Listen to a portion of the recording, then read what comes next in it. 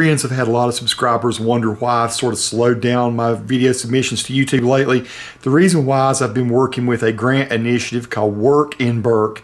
And I've been spending a lot of my extra time doing videos that are sort of commercial videos. By that I mean they're videos to promote really the keeping of industry and the keeping of students, young people who are getting their education in Burke County to work in our local industries, because we're sort of going through a little bit of a renaissance of businesses and industries coming back to Burke County after for years they left. It used to be a big furniture area around here, but now some of the furniture is coming back, a lot of other businesses and industries, some of it very high tech.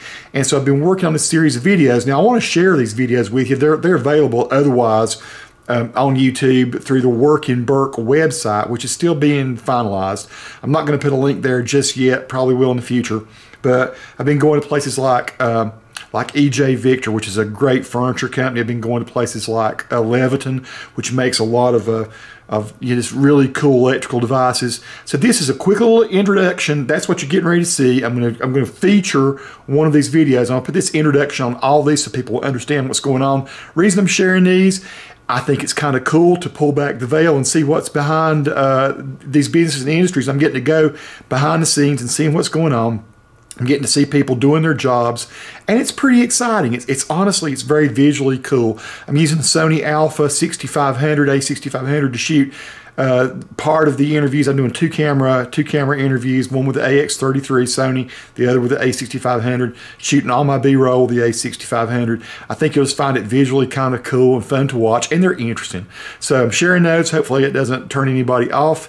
Enjoy the videos. If you don't like the series, you just don't have to watch them, but I think you'll find them pretty cool. They're fairly short. Peace to all who watch. Subscribe to the channel if you like. My name is Bobby Carswell, and I've been working here for 12 years, and I started out bottom of the barrel. They gave me a job here, and it was great. Had a blast working here. Started going to school at the same time. As soon as I started college, the EJ Victor worked with me the entire time and let me take time I needed to get to school, get my grades up. As soon as I finished, we bought a Gerber DCS 3000 CNC fabric cutter. Needed a lot of training on it, of course, but since I went to school, immediately got all the training. It was perfect, everything worked good, and we were up and running with that thing in 3 months. It's 2D CNC programming.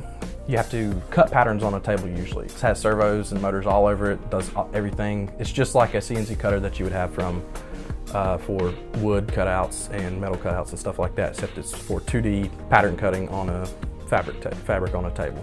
EJ Victor's been around for about 27, 28 years. It was started by 3 men who have furniture in their blood. They came from Henderson, and they wanted to have a local high-end furniture company. They know how to make furniture, and they wanted to kind of insist upon excellence, where we still had artisans in the plants and in the factories, and yet, you know, we were agile and willing to learn more and do things, change with the times, but hold on to the best of furniture making. We make all the upholstery here in Morganton, and it's, you know, all kinds of sofas, chairs, dining chairs. We also have case goods, dining tables, chest, desk. Electrical engineering and computer engineering. I have 2 two-year degrees there, and I went after work every week and every day. Definitely having the help from WPCC was very good, because I had never owned a computer until I turned 18. I think this is pretty much the top notch. This is the furniture that everyone wants. We have so much custom work here. Like, if you want it done a certain way, it's done that way. Whenever I walk to the end of the line and look at the final inspection and actually see a piece sitting there that I've cut, you know, 2 or 3 weeks back, and finally get to see it finished, it's like, I'm like, wow, that's what that looks like. And it's amazing.